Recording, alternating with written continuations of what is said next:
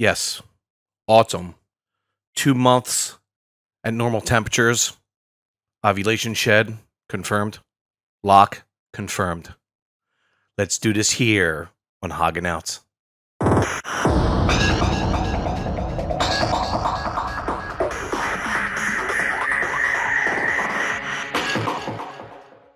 What is going on, everyone? Joe from HOGOUT. I hope you are having a great weekend. I'm having the best weekend so far this year. Reason being is autumn, ovulation shed, check. 63 days at normal temperature. The next day, which was this morning, locked with the AAA het sunburst. Now, autumn is an anaconda, 100% double het snow, axanthic, and also albino.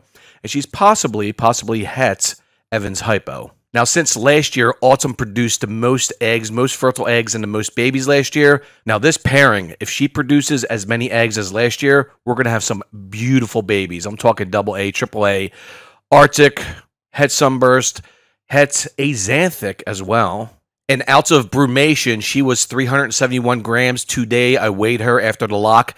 She's 398 grams. That's a good indication it was an ovulation shed. She picked up about 20, almost 30 grams. Reason being is, well, most likely she's building those egg follicles, and we got that lock the day after, which was this morning.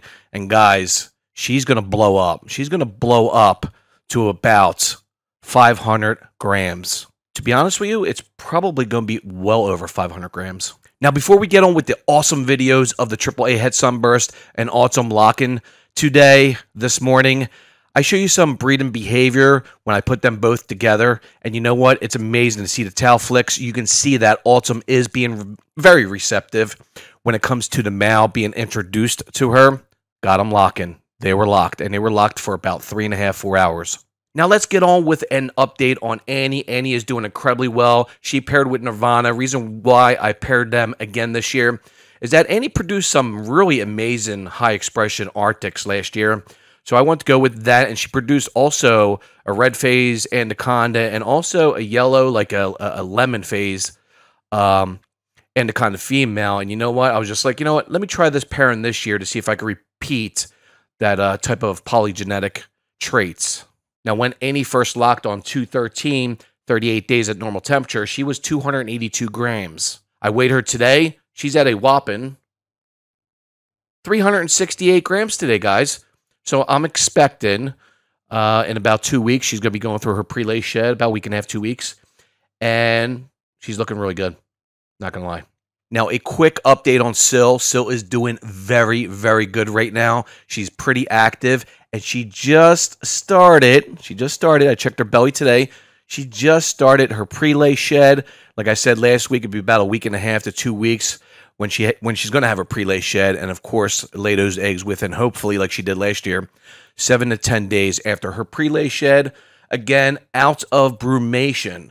Syl was 314 grams. I weighed her today. 432 grams. I tried to feed her today. She did not want to feed, and that's okay because that's good indication that she's ready to lay her eggs, and she's going through her pre-lay shed right now. So with all that being said, the breeding season is looking really, really good. I would think a little better than last year. So can we aim for 80, 90 eggs if they all double clutch? Possibilities are there.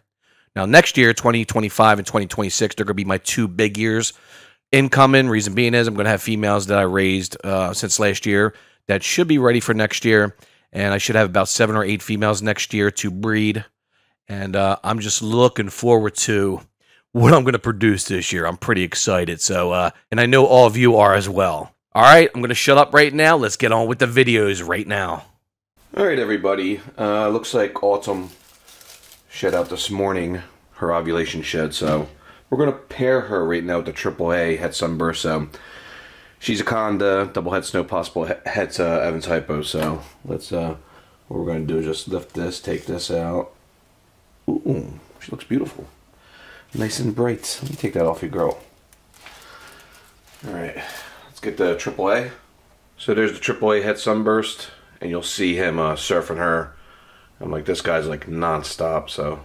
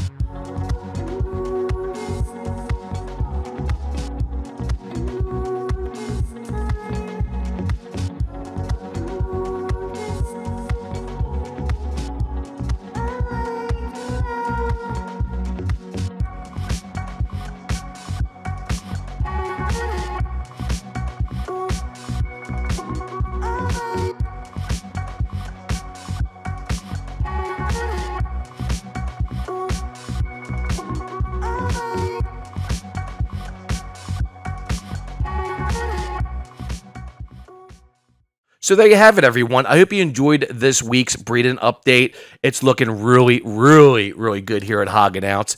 It was really nice to have 2 ovulation sheds from 2 females. And of course, Syl. Looks like I hit Syl's ovulation cycle perfectly. She blew up, like I said, 314 to 432 grams. I think she's at or around there. And she's ready to lay those eggs here in the next 2 weeks. All right, everybody, you have a great week. I will see you in the next video. This is Joe from HOGOUT. I'm out. Cheers.